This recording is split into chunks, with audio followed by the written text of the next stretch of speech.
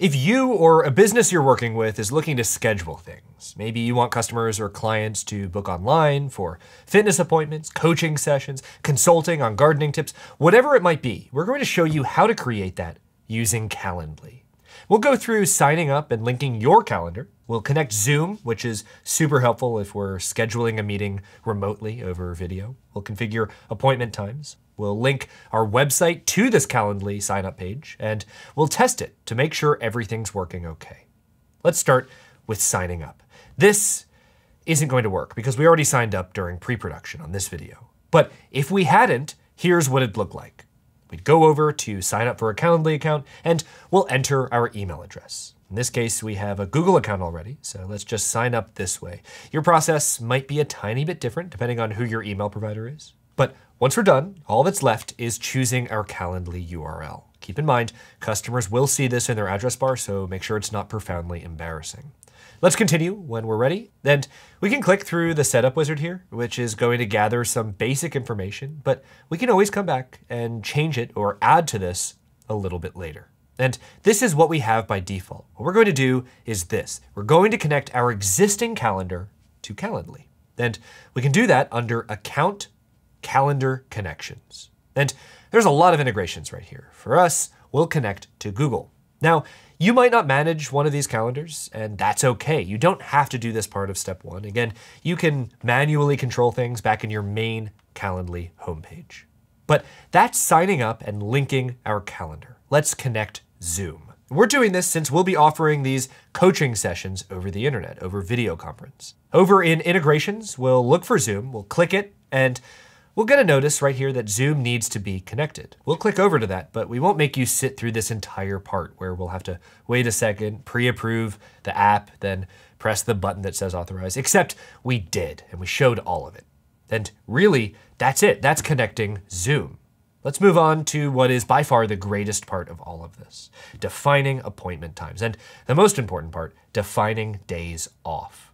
Now that we've connected Zoom, we'll add a new event type. This can differ based on what you're offering. One-on-one is great for individual appointments, consultations, but group events can be things like Zoom classes for yoga studios, writing workshops, business lectures. For us, we'll do one-on-one. And let's define our event name here. Let's call this a coaching session. No, it's like session, but you save a syllable. Shesh? Sesh. Sash. Try saying session. Session. Now save a syllable. Shun. No.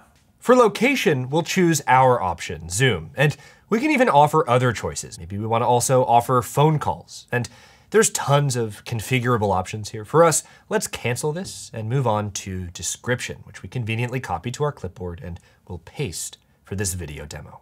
This event needs a link. Let's make sure it's there. Let's choose a color. Purple is great, pink is better. And when we're ready, we'll hit next. And here's that magical scheduling part. We can choose the event duration, how long we want our appointments or consultations to be. We can set a date range. For us, we're okay offering these coaching sessions over the next 60 days. Time zone's going to respect our local time zone, but here's the hours part. Let's say we don't want to offer appointments on Fridays. We can say, I'm unavailable, and apply that to all Fridays. Maybe Tuesdays, we want only half days from 9 a.m. to 1 p.m.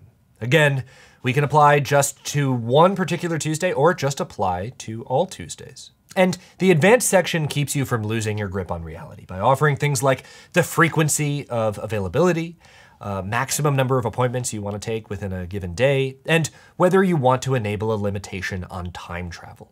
And finally, we have the option to make this a secret event. What does that mean? It means if you have your Calendly homepage visible to people out on the internet, you can hide this event. So they'd need a direct link to the invitation to know about or to be able to schedule this kind of event. And before we move on, this is particularly interesting. You can set questions you want asked, you can set up notifications, cancellation policies, you can customize your confirmation page, and you can even collect payments when someone schedules the event. This is pure magic. This is running a full business online. And when we're ready, we can move forward with the next step, connecting the link, connecting your Calendly event to your Webflow site. From wherever we are in Calendly, let's go home. And from our Calendly home, let's copy our direct link here. Now, you can also fully integrate Calendly, and we cover this in detail in another lesson we have on Webflow University. So if you're interested in more deeply integrating Calendly, check that out if you haven't already. For us, we'll make sure this link is copied to our clipboard, and we'll head over to Webflow. And it's pretty straightforward. Let's go into our button, and we'll click the tiny cog icon so we can enter our URL. And all we have to do is paste in the URL. We're right-clicking and pressing paste. And let's choose to open in a new tab to make it a bit easier to get back to our own site later for users that schedule in Calendly. And of course, let's go up and publish our changes. And that's all we need to do before Miguel switches us over to the last number, the last step. Miguel, this is your cue. Okay, let's pretend it moved to number 5 because now we're on testing. Let's open up our published site, press the button we just configured, and just like that, Calendly opens in a new window, a new tab. And we're immediately prompted to book an appointment and check it out. Fridays aren't available. So we signed up for Calendly, we connected our calendar, we connected Zoom, we created a new event and defined a bunch of parameters. We grabbed that link and made sure our button takes us to it in a new tab. We tested our published site, and Miguel finally ended the video by cutting to step 5.